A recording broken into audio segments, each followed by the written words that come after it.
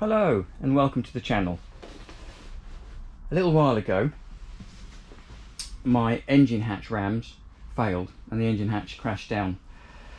I looked at getting some hydraulic gas rams, but I decided ultimately that I didn't want the manual effort of lifting and dropping the engine bay hatch. So I bought a hydraulic ram, or an electric ram I should say really, that I've wired up to this switch here. So I push the up switch, the engine bay hatch goes up, push the down switch, it goes down. So let's try it.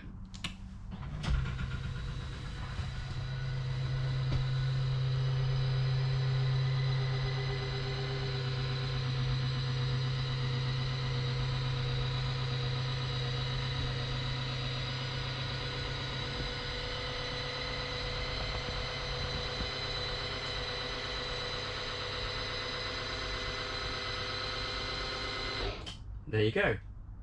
And if you want to put it back down again, it's the same. Not surprisingly, it is a little bit quicker going down because it's just using gravity and it's releasing the ram and letting gravity put the hatch down. It's 20 seconds going up and it's about 15 seconds going down. But I have to say, massively impressed. And also it's a better fit. With the old gas rams, it used to twist and catch on this corner down here. So there you go. See you later from a sunny Cobbs Key.